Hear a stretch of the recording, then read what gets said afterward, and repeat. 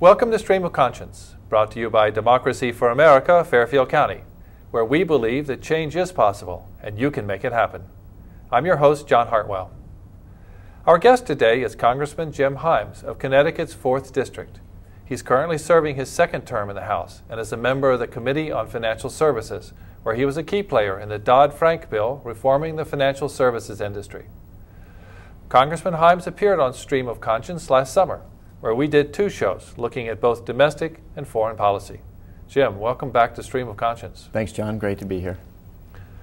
I'm also joined today by my special co-host, Sarah Littman, an award-winning columnist for Hearst newspapers in Connecticut and the ConnecticutNewsJunkie.com. Sarah was a Stream of Conscience guest last fall after she wrote a column, "Have We Let the Terrorists Win?" in which she talked about her conflicting emotions after the death of U.S. citizen Anwar Al-Awlaki in a targeted killing by American drones. And I've asked her here today as we talk with Congressman Himes about the rule of law in the Bush and Obama administrations. Sarah, welcome back to Stream of Conscience. Thank you, John. Jim, many of us on the left have been dismayed to see policies restricting civil liberties that were brought about in the Bush administration, like the Patriot Act, continued under President Obama. Before we get into specifics, could you give us your assessment of civil liberties in the post-9/11 world?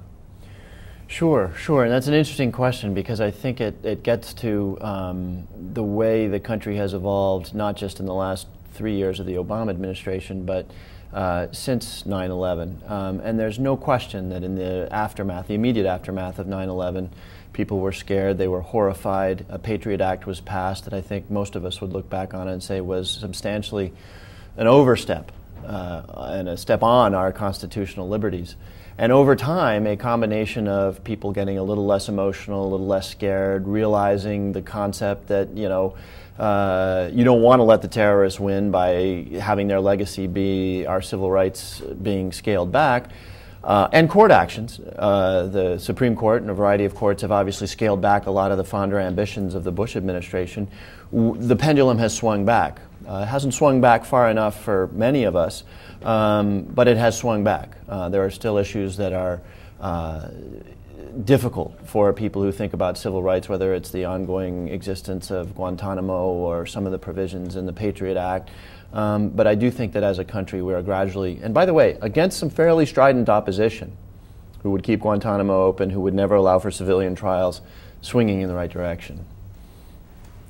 I think, I know myself, I was disappointed about the vote you took, giving how we had talked in the past about civil liberties on the NDAA. And I know that you felt that it didn't actually extend any authority of the government on indefinite detention, but I'm not as convinced, given what I've read, and I guess my concern is that that the government. You've said that the court has rolled back some of the egregious things that happened under the Patriot Act, and what I would say is that on certain things, such as the indefinite detention of American citizens, when there has come, in the case of Jose Padilla, when it came to the government going to the Supreme Court to actually have that case heard, they backed down, so it was never heard by the Supreme Court. Mm-hmm. And that's what troubles me, is that the government controls the shots when it comes to this, so they can control whether before it gets to the Supreme Court whether they back down or not, and so a lot of these cases end up not being heard. Mm-hmm. Mm-hmm. Still, I think it's, and I'll get to your specific question about the NDAA. I think it's hard to deny that the court, through Hamdi and through a whole series of other decisions, they found that detainees at Guantanamo had a habeas right. The court deemed military tribunals at Guantanamo unconstitutional and inconsistent with both the Geneva Conventions and the UCMJ, Uniform Code of Military Justice. And so, yeah, look, it hasn't swung back as far in many instances as we would like, and I think there's 2 reasons for that. One, some of these problems are just plain hard, and people of goodwill will, and different opinions will acknowledge that. very bad people, and there are some still in Guantanamo, who for one reason or another would probably not be successfully prosecuted in either a civilian court or a military court. That's a tough one. You know, we track these guys, and we know that an awful lot of them actually do go back to some pretty horrendous activity. So there is one category of very difficult problems, and then there's a category of political issues. You know, the Republican Party in the Congress today would not only keep Guantanamo open, they would, and argued hard for indefinite detention of U.S. citizens captured in the United States. So we also have, of course, a political challenge with some people who fundamentally don't agree, I think, with the position that you outlined.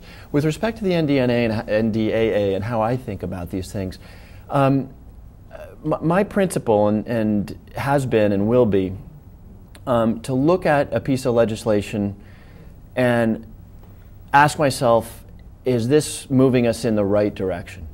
Or is it moving us in the wrong direction? If it's moving us in the wrong direction, I'll vote against it. I voted against the Patriot Act in this Congress because it was silent on the question of national security letters, which I think are one of the big outstanding questions that we have there without appropriate judicial oversight.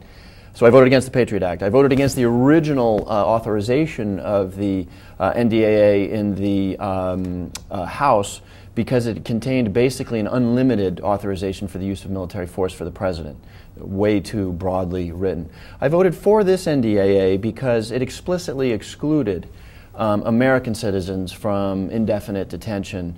There is some ambiguity about American citizens captured abroad and classified as enemy combatants. But this is an ambiguity that has existed for a very long time. And so the principle that I try to subscribe to, which is if we're doing any harm, first do no harm, and if we are doing harm, vote against it, I think was preserved in my vote for the NDAA. Look, I'm not going to sit here and pound the table and tell you that that NDAA was a good bill. It was not a good bill. But a guy like me has to balance, you know, what we like about the bill and what we don't like about the bill. I was satisfied it didn't make a bad situation worse. It funded some important things, including our military, and so at the end of the day, I cast my vote in favor of it. I think we should point out for our viewers who might not be as familiar with all of the acronyms that the NDAA was the National Defense Authorization Act, and it was passed in December and signed into law by President Obama, and that its major provisions funded the troops. But the provisions that we're very concerned about are those which you've touched on and which Sarah has spoken about, the indefinite detention.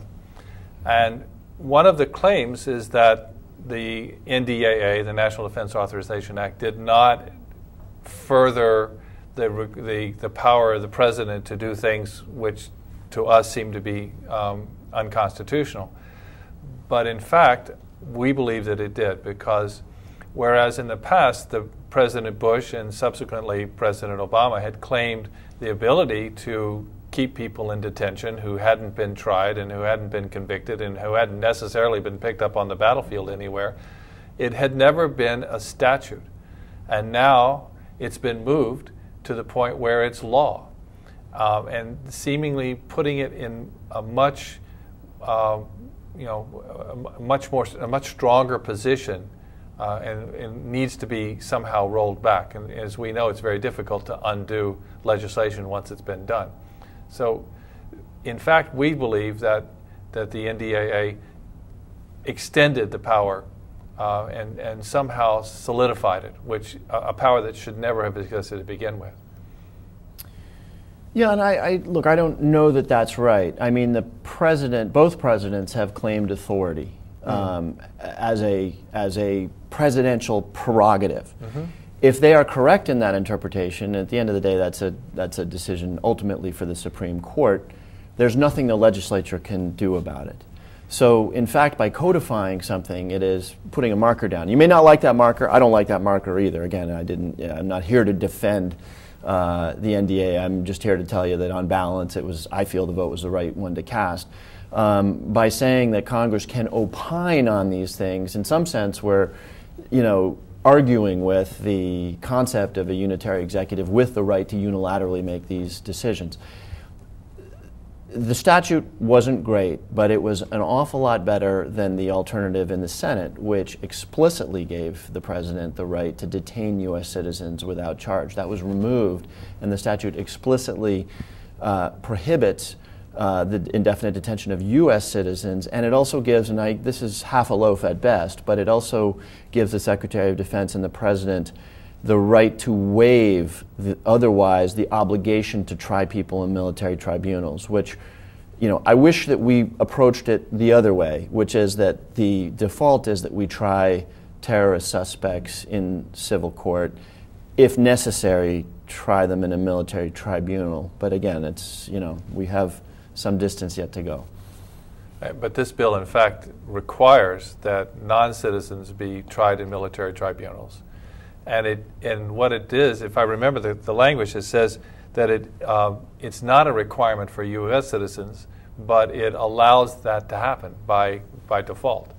So at the discretion of the president. At the discretion of the president. That's what I'm referring to. The president has a waiver right, which again I'm not comfortable with. And by the way, I think we're into the details here, but I think the president can exercise that waiver with respect to non-U.S. citizens as well. So in other words, a non-U.S. citizen captured either on the battlefield or in the U.S. could, at the election of the president, election being the key word there, and the uncomfortable word, be tried in civil court. But see, this is what really disturbs me, that investing such powers in the president, I mean, is this not why we fought the Revolutionary War? To get away from, investing our legal rights in the power of one capricious man. Mm-hmm. Well, of course, every day we do that, right? We have prosecutors in this country who have profound discretion. But we have the right in the Constitution to be tried by a jury of our peers. Right. And this is taking that away. Yeah, and look, I'm not, like I said, where I stand on this. I wish that the presumption were that that people would be, that detainees or terrorist suspects would be tried in civilian court, and in certain narrow exceptions, and there are some exceptions where, highly confidential data is involved or whatever, where you would want to use a military tribunal. Look, there's a tradition for that, starting well before World War II and the Nuremberg trials and that sort of thing. So I agree with you. I wish we were configured the other way around, but, I'm one of 435 guys. And there are some people in Congress who believe that we should never use civilian trials, that it's okay to lock up a U.S. citizen in a Navy brig in South Carolina indefinitely. That's not the approach I take to things. And, I'm here to tell you we've got a long way to go, and it will be acts of Congress. It will be a change in the political, in the way people feel about these things. I haven't looked at the polling on this. I've never polled on it myself, but people are still scared out there, and I'm not sure, even in Fairfield County, that I would tell you that a majority of people would say that we should shut down Guantanamo and free those who can't be tried. So we do have ways to go yet. I'm certain that there's not a majority who say we should shut down Guantanamo and free those who haven't been tried. I don't think you would find that anywhere in the country. And it's an awful legacy of the Bush administration that they put us in a position of having captured people or bought them, because I think that happened in a lot of places where they just paid bounty money to somebody to bring somebody in. Those people have been stuck in Guantanamo for 10 years, some of them, and we can't find a place to put them. We tortured some of them. We could never try them in a civilian court because their rights have been extraordinarily offended. And yet here we are, and the Congress is not allowing the president to do anything. What do we do in a situation like this? We can't let this exist forever. These people can't be kept on that island for the rest of their lives. You've got some hard cases like the ones you talk about there and you objected to my saying no one would support letting him go. Look, if this were a truly criminal situation without the terrorist overlay, law enforcement would let him go. If they violated Miranda rights or any of the other constitutional rights that we put around a criminal suspect, they would be let go. That has implications in this world that are pretty terrifying. It's not just that somebody's going to go out there and rob more cars, right? There's some terrifying implications. That said, in as much as there's good news here, and I don't fundamentally disagree with anything you just said, but in as much as there's good news, it lies in the fact that the president has taken down the number of detainees held at Guantanamo. There are probably some who can be tried either in civilian courts or in tribunals. And then you're right, then we're going to be down to a small handful of people who perhaps were tortured, and consequently there's probably no venue in which they can be tried. And we're going to need to figure out how to work with their home countries and work with Europe and Interpol and everything else on some kind of disposition for those people. And I'm not a smart enough guy to know exactly what the right answer is. Sure, we could do what we do with auto theft and auto thieves and let them go, but some proportion of them are going to go back to terrorism. I think what I'm reading, though, is that it's not just a Republican-Democrat issue here, because there are a lot of people on the right who are just as upset. When you look at libertarians, they're just as upset about the civil liberties implications of the NDAA as I am, as someone on the left. This isn't a right or left issue. As far as I'm concerned, this is an American issue. And as far as when I look at you, to me, you're my line in the sand. You're my protection. And when I vote for you, I am looking for you to protect. Your vote is my protection against, the people who are trying to take those rights away. And I think that's why, personally, I felt so disappointed. Yeah, look, I resist, just as a practical matter, framing things as American or un-American, though I'm tempted to agree. Look, we're a great country because we're willing, or at least we say we're willing to bear a cost for the liberties that we have enumerated in our Bill of Rights. Oftentimes in the practical world, people are actually not willing to bear a cost, or they agree with the Bill of Rights in as much as it guarantees things they agree with. I know it's beyond the scope of this discussion, but we witnessed it last week when we had a conflict between the obvious public good of birth control availability for everybody and a serious constitutional issue around the free exercise of religion. People tend to agree with the Constitution and think of things as American when it's consistent with what they like. But when it's Nazis marching in Skokie, Illinois, all of a sudden that First Amendment right doesn't feel quite as good. And look, we also need to recognize that there's some tough ones. I mean, John made reference to your article about Al-Awlaki, who was killed. American citizen. That is a profoundly scary thing. And I don't know exactly where that line lives. Look, I voted against everything this president wanted to do in Libya because the Constitution says that the Congress gets to declare war.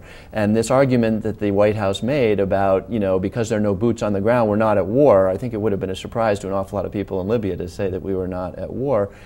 But I can't argue with the outcome.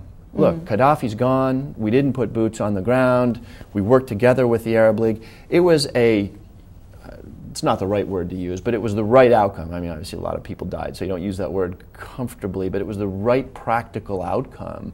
But it was an affront to the Constitution. So this tension between what's actually happening on the ground and what our Bill of Rights and what the Constitution says is a very real tension, where I think we should never, but be careful about painting the world in good and evil, American or un-American. It's difficult not to at times. And of course, I believe that the Bush administration majored in a Manichaean, black, white, good, bad, you're with us or you're against us kind of world, and forcefully backed that up with a variety of things, some of which we knew about at the time, like the Patriot Act, some of which we didn't, like warrantless wiretapping that wasn't discovered or wasn't at least allowed to be seen until well after a time when we could have removed that administration and replaced it with something better. Then the Congress followed up, and you weren't there at the time, to codify that into law and to give a pass to the telecommunications industry, which willingly participated in what was clearly unconstitutional. I'm surprised that there hasn't been any court case that's made its way up to undo that as well.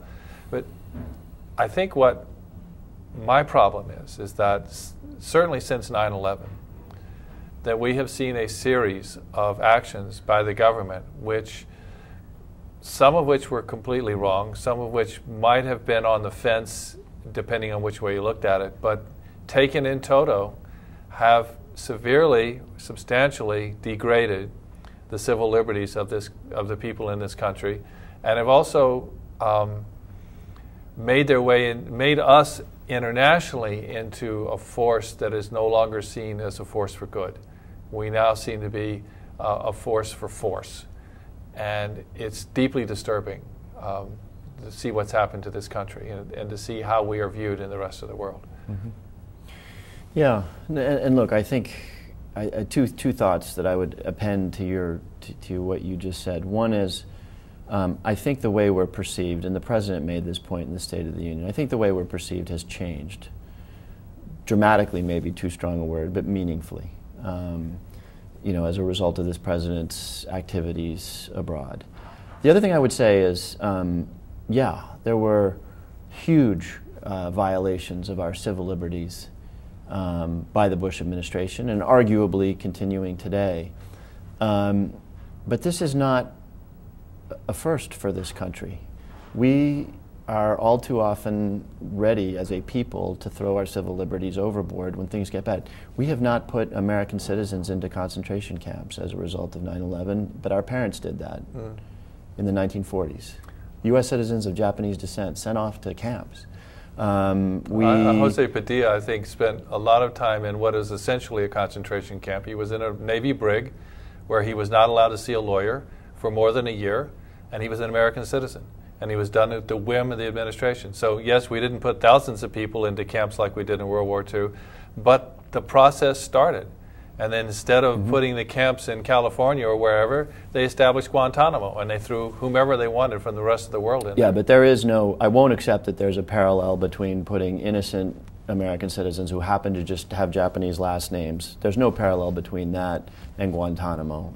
We just can't be that morally rigid. And one other thought, the point I'm making here is that we shouldn't think that this is some one-off staggering aberration with what happens when Americans get scared. The very next decade after the 1940s, one United States Senator, McCarthy, ruined the careers of thousands of people and got this country into a sort of insane red-baiting communist hunt that did us no good. I'm not going to argue with you on the fine points of whether Guantanamo looks like Japanese detention camps. I'm just saying we'd learn a broader lesson about how Americans behave through their representative government when they get scared. Yeah. Yes, well, it's funny because Peter King sort of is holding another Muslim radicalization hearing, bout of hearings I just read yesterday.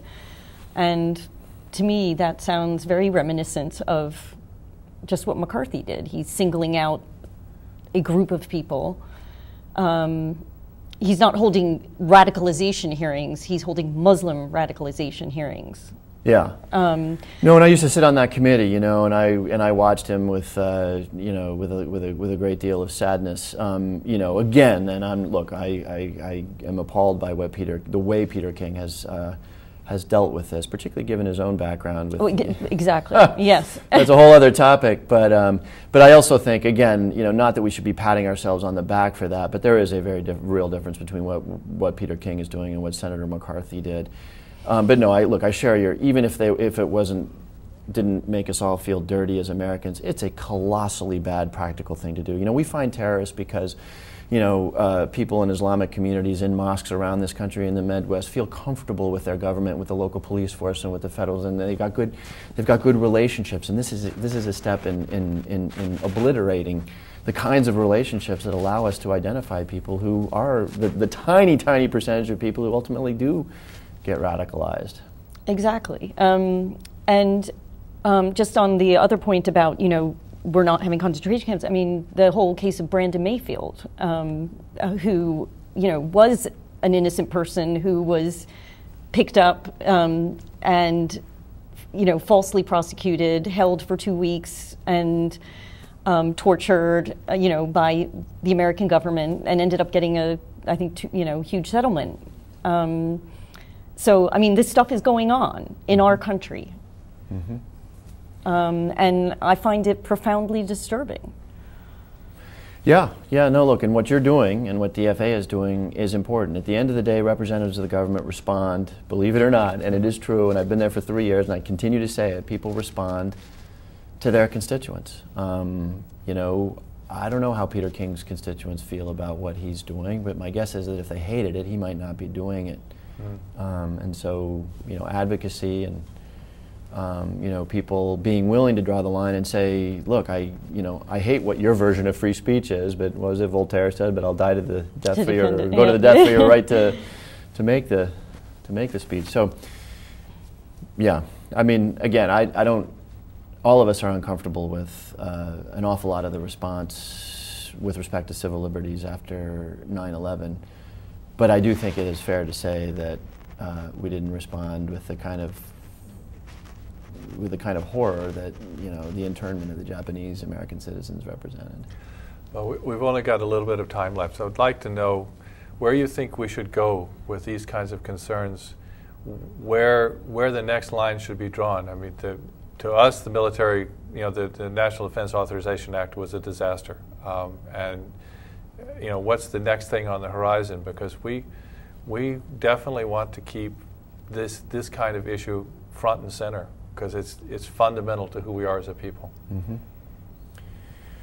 Well, I think there's three ways in which change is happening. One is through the courts, and as individuals, there's not a ton that, you know, we can do to influence that. Two is through the representative process, which is happening right now. I hear you on the NDAA. I don't agree with you, but I don't violently disagree with you either. But by the way, I don't think that in this overall effort to get us back on track on civil liberties, I'm your big problem. You may disagree with my NDAA vote, but I, you know, as a junior member of Congress, voted against an authorization on this a year ago and voted against the Patriot Act. I'm willing to take some political risks to do what I think is right.